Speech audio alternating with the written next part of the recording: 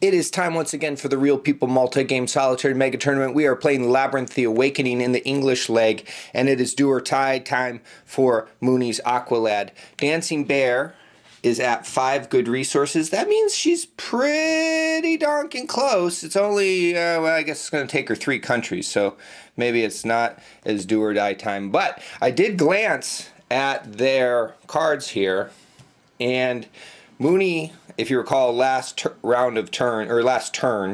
I got to get my terminology right. Okay, so we're going to say rounds are when they do 1-2 card, 1-2 card, and turns are when they're, you know, a whole hand of cards. So, or we could just say last hand of cards, Mooney had a really bad hand. Well, not really bad hand, but a pretty bad hand compared to Dancing Bear, and she capitalized on that and is starting to take control. So what are Mooney's prospects in getting things back? Well, he's got some nice reaction markers down there in Somalia. If you don't know this game, The Awakening, these reaction markers and these awakening markers are a really nice thing. I actually like these quite a bit. They give you a modifier on your rolls. Remember, the jihadist players want low rolls, general. Most rolls, not all rolls, that they give a modifier on. They give a modifier on most rolls. That's what I want to say. And the U.S. player, they want higher rolls, okay, for their War of Ideas and things like that. It does that, but it also, and this is what I think is especially special, it allows places to move on their own. It's not all about you, main characters, players of the game. In Somalia, it's about the people, and they are actually the main characters. Although in this game you can still mess with them and change things on your own. If Mooney just leaves this there and Dancing Bear doesn't remove any reaction markers or add any awakening markers, it's going to flip to Islamist rule at the end of this hand on its own. So he's got that going there and in Turkey. So that could be, you know, what would that look like on our little chart here?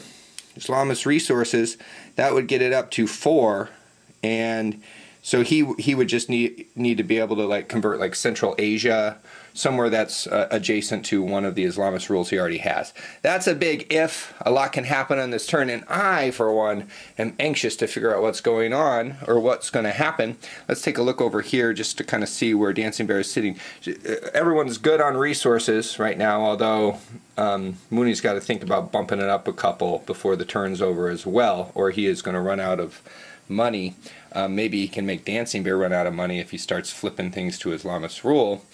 In fact, she might want to consider going into Afghanistan, which can be a problem. But her War of Ideas area is not so great. She's in -1, middle on the global war on terror relations. Though if Mooney just explores a couple of these other non-Muslim countries here, chances are they'll go to soft. That he hasn't been very lucky on that so far, which is partially, along with the good hand of cards, helped Dancing Bear quite a bit last hand. That she's just the conversion thing, or to see if they're hard or soft, has been rolling high. Really, it's like a 2/3 chance that it's going to be soft. She's been getting that 1/3 probability percentage quite a bit. So let's just I'll stop jabbering and we will play, and then I'll jabber some more. So before I play some more, I had talked up Mooney's hand of cards a little bit during my introduction to this episode of the Real People Multi-Game Solitaire Mega Tournament.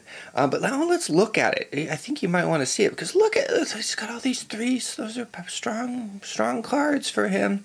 He's got 2 American events, which you might be like, oh no, it's better. It's actually better sometimes to have these than to have your opponent have them. But if you look at what they actually do, they aren't going to do anything if he plays them right off the bat. The events aren't eligible to be triggered for Dancing Bear, so that's no problem. None of these are going to be a problem for him. This is all just stuff he can use. So he's really opened up. He doesn't have to think about what he's going to use for his first plot or anything like that to ditch the card's effect. And so he's got a really free hand in this turn. He's got, so now he's got to think about what to do with that. He doesn't have a real clear option as to or clear strategy as to what he's doing. He's just been trying to poke around places and bother her, but she hasn't really been taking the bait or bothered that much. And his massive forces in Pakistan really didn't come to much there. So we'll see if he can come up with something. Think, Mooney, think. Mooney threw a bit of good money after bad, or in other words, took a risk and it didn't pay off. Tried to do a jihad here in Pakistan. Just kind of wants to keep the pressure there. He would really like to get those WMDs, especially since he has some pieces threatening the United States. He's interested in that route. That didn't work. A couple people died, and so then he's just doing some traveling. He traveled to Syria. He's traveling to Yemen. He's got one more travel. Let's poke at India. Oh, another fair one, or another hard on terror place. That actually he just was hoping his luck would turn, or probabilities would be in his favor, but Dancing Bear's luck held out. Let's see what she can do with her hand now. All right, so here's Dancing Bear's hand. I figure we showed Mooney's hand. You might want to see hers as well. Actually, not too bad either. Not quite as many threes as him. In fact, she only has 1 3. But again, the negative events aren't going to really affect her because there's no regime change country. There's no troops in Iraq. So she can kind of just play with impunity as well, not have to worry about saving a card or discarding a card. So she'll probably get these out of her hand first and then move on from there. And she blew her turn in 2 cards trying to get the United Kingdom back, to be hard on terror. It didn't really work. Spent a lot of time talking. They weren't convinced. She would really like her prestige to go up at least 1. She doesn't really have a troop situation where she can do that. So she's trying to convince world countries to think like the U.S., which is hard. Think hard, people. Yeah, let's move on. All right, we had another round of turns. We see Mooney amassing in Syria, Central Asia.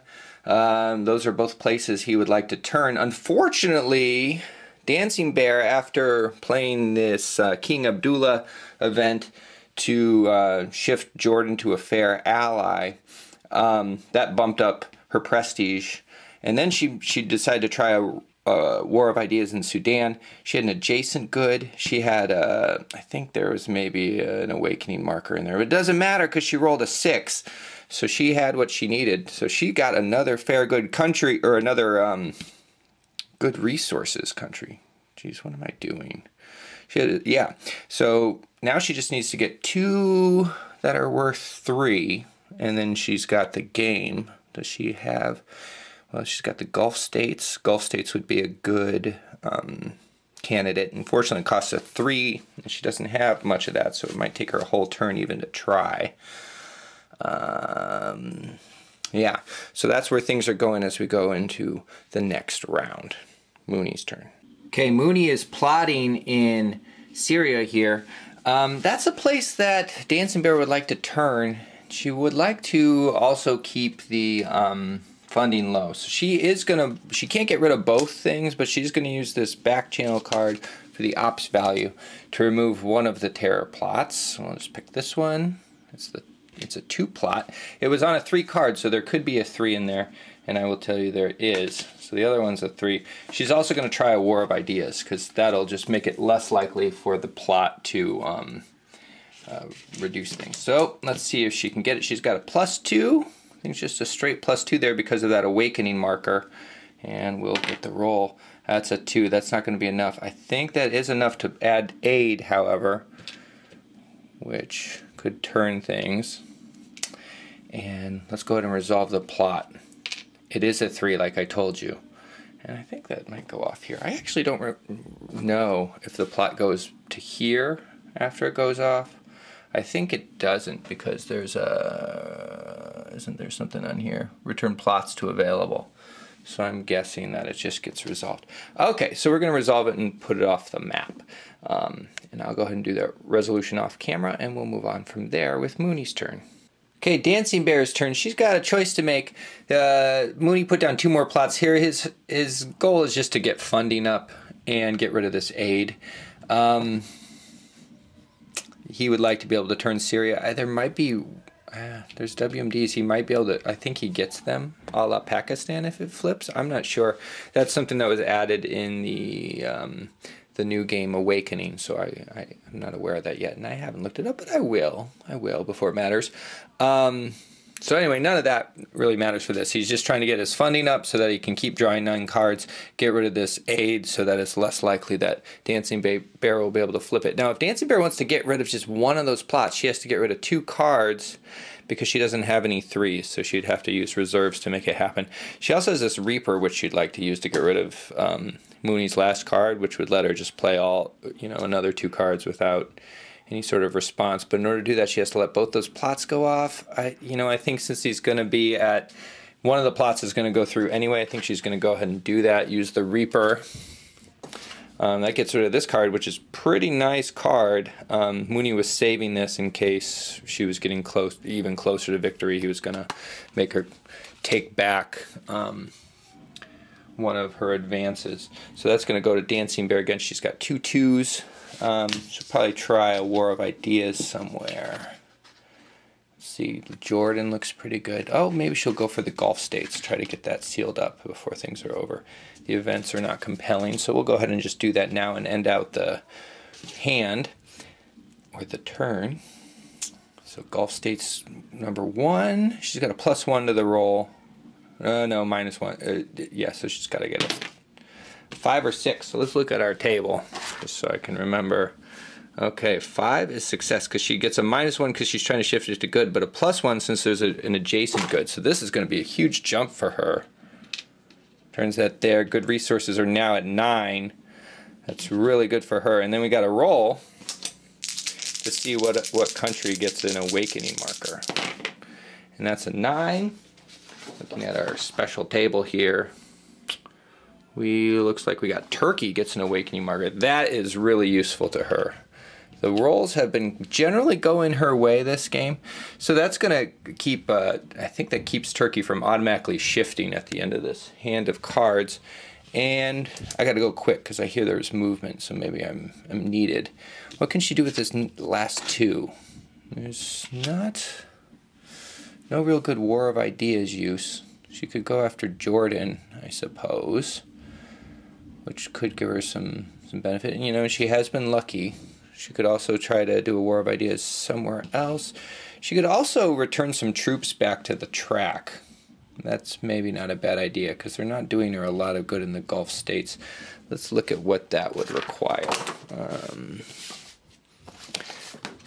It's one of those moments where you just get to see it all. It's nice. Okay, withdraw, deploy. Track is good. Or the troops track. Treat troops must at least move any number of troops from one location on the board to the target. Okay, that's what I wanted to see, if she could move them both back. I don't know if she wants to use her 1 for that. She wants to be efficient with the numbers, even if it's maybe not the best use. She's going to roll for Jordan. She's been lucky. If she can bump Jordan up, that's going to be really helpful. A 1, it did not work out. So that's going to be the end of the turn. We'll just go ahead and go through that. Oh, we forgot to do these plots. So I think these plots are going to get rid of this aid and basically just bump this up too. And I'll amend that later if I miss something. These are all going to end up going back to the track eventually here. -1 prestige. Reserves to 0. Okay. Global War on Terror and at 3. Nope. Return plots available. Polarization and attrition. Here's where it's fun. So we'll look at this little table here. So we had a -2, add a reaction marker. That's what I thought. So we're just going to flip this over. So next turn, Turkey's going to flip unless there's more of those here. Now, Somalia, on the other hand, Somalia is at -3. Shift to okay, so it's going to shift to adversary. So Turkey will shift next turn to adversary, and then from there they'll become Islamic rule. We're going to add an awakening marker to Syria. Nothing happens in Lebanon, and I think that's all of our awakening and reaction markers. Okay, so we'll deal out and we'll be in a new hand. This has got Mooney very scared. He is actually not that far from securing his own victory, but with a fresh hand of cards for both sides, And most importantly for Dancing Bear, he's really got to worry about her. You know, she could potentially shift a country to good in one turn, like Iraq, for example, or Saudi Arabia in one turn, and just go ahead and win the game. So, you know, he's really got to start playing a little more defensively. He's got some offensive options, but he's not going to get them in time because he's counting on Somalia and Turkey to flip, you know, after the end of hands, and that's not going to be enough. So, not the strongest hand he's looking at, not the worst either.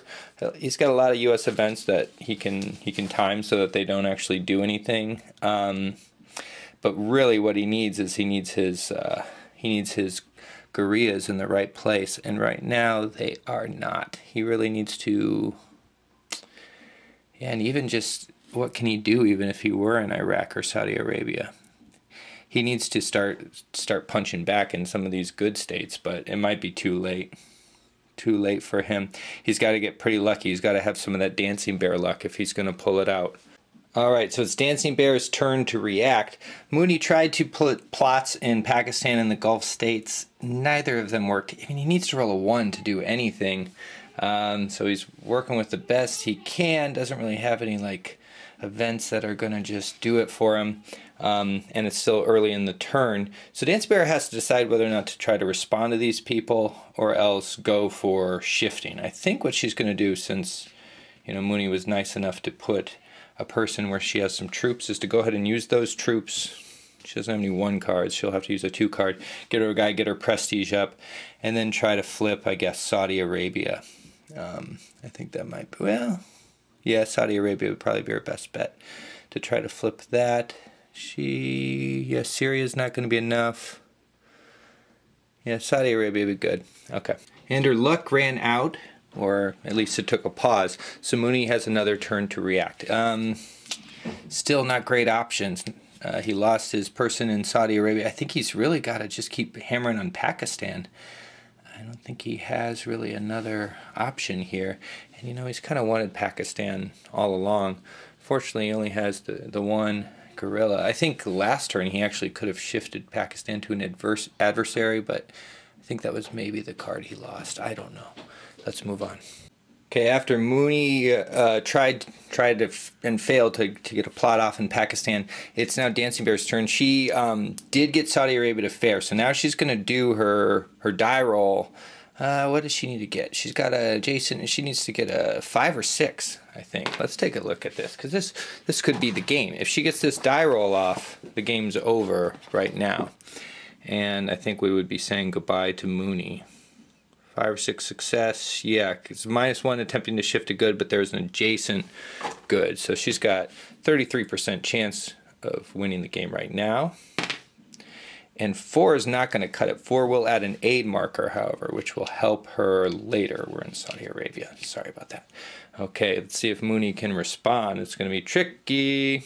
All right, and Mooney has set up a scenario for Dancing Bear wherein she can decide to try and deal with this terror plot, or just go ahead and shift Saudi Arabia and win the game.